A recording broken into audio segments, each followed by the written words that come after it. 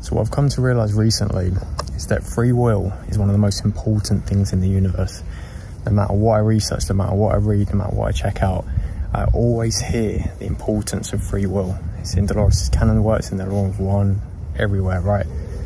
Free will. And when you understand this concept, it makes sense as to why reality is as it is right now.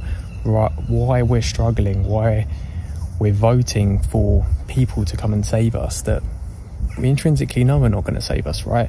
It's our free will, it's our choice. And when we are wondering why we don't see extraterrestrial life, why we don't see all these things, it's because of our free will, right? We haven't chosen that path yet. We haven't chosen to find and to be discovered and to have that relationship with extraterrestrial life yet, because as a planet, as a collective, we don't believe it, we don't want it, right? We're not asking for it, we're not asking for help. And that goes me to this point I want to make in this video. So many people moan, right? So many people don't ask for help, don't want help, they don't believe in God, they don't believe in higher power, they don't believe in anything of that nature, right? And when you understand free will, you realise why this is actually so important. If you don't ask for help, they're not going to give you help. And when I say they, I don't know what I'm talking about, right? I don't know exactly who they are.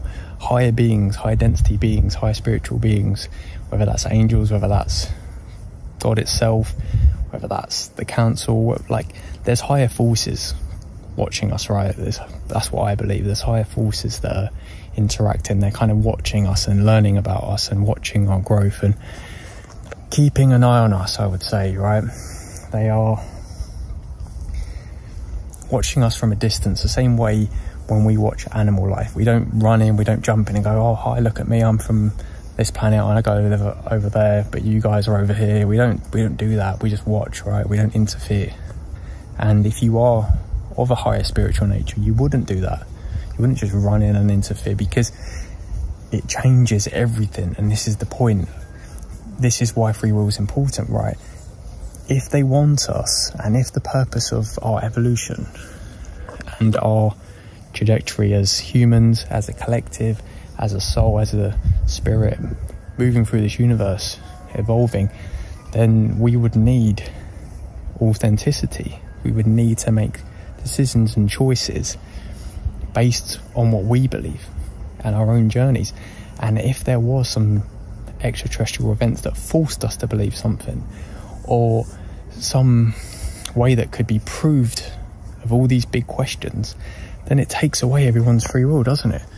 If something was to be forced upon us, forced to make us believe it, we no longer use faith, we no longer trust in a higher power, we no longer have that means of living, right, with that authenticity and that state of being that allows us to take a chance, right, to see where faith takes us.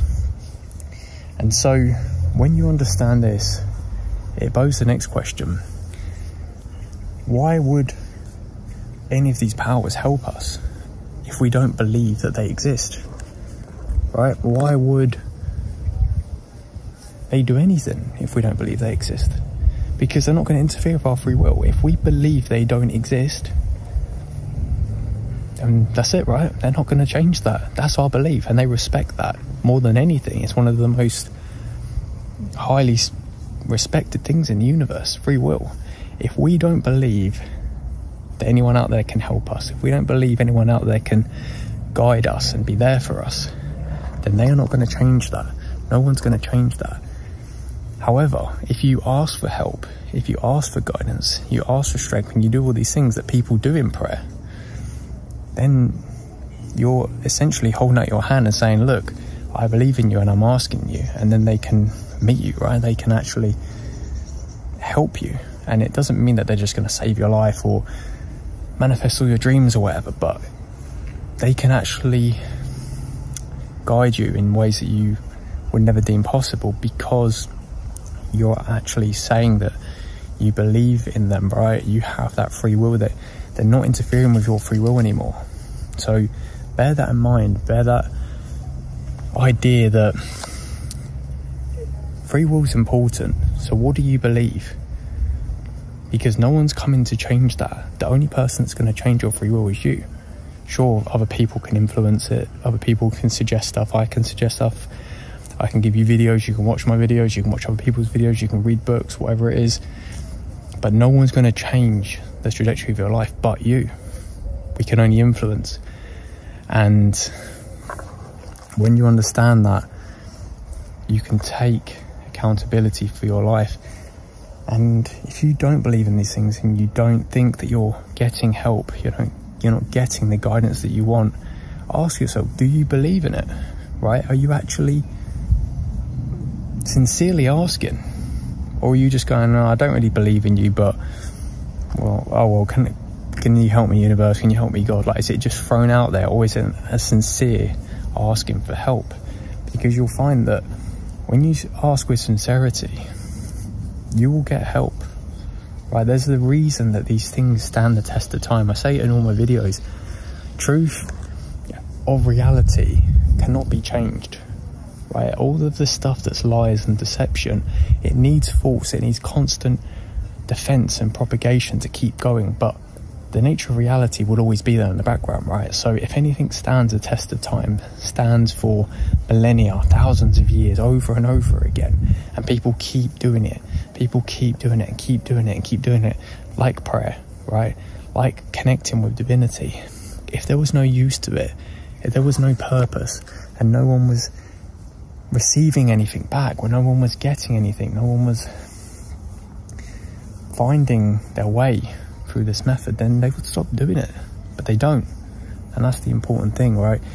If it works for this many people for this long amount of time, there has to be a reason.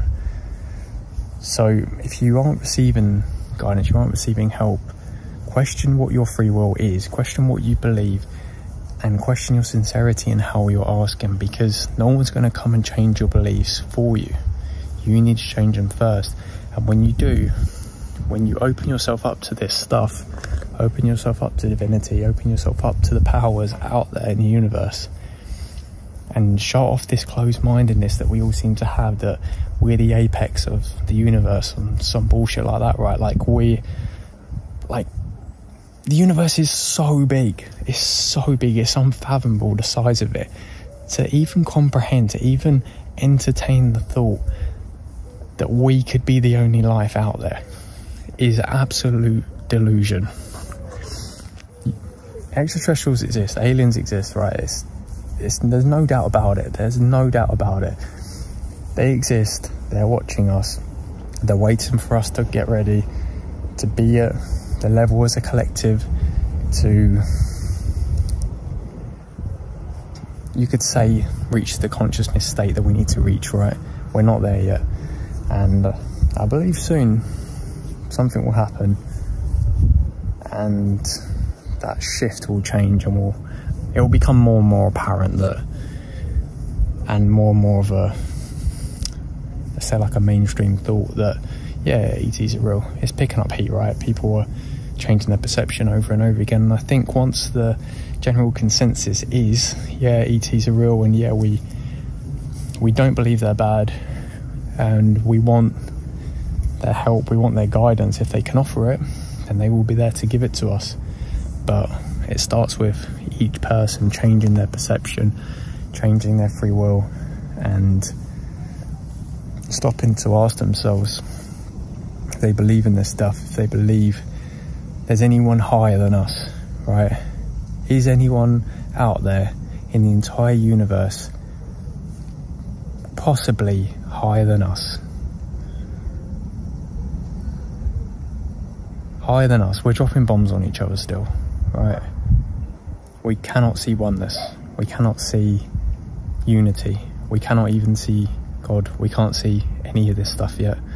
It's not even, to think that we're the apex, like I said, is delusion. There clearly would be far more advanced civilizations than us, and I think they're out there, and they're coming eventually, in a good way. So don't let anyone tell you that there's going to be some kind of alien invasion and they've kidnapped Obama or whatever and we need to start our defensively military budgets, and all the taxes are going up to pay for this. Don't follow any of that when that comes. Just trust that they're probably going to be good. I can't say for sure, but if they've come across the universe, they must be smart, right? And if you're smart, you would eventually realise that this division, this dropping bombs on each other, arguing about race, arguing about religions, it's all primitive, right? Eventually you would just transcend all of that. You transcend it all and go, yeah, it doesn't matter, we're all one, and everything's the same thing, everything's God. And when you get to that point, you can travel across the universe, you can teleport, right? They're not travelling at the speed of light, so that'd be too long, so they're clearly far more advanced. And if they're that advanced, then they can't be living like us. So if they're not living like us, they must be more advanced than us. And if they're more advanced than us, they must recognise unity and oneness. If they do that and they believe in God, then by its own nature, they're likely going to be good.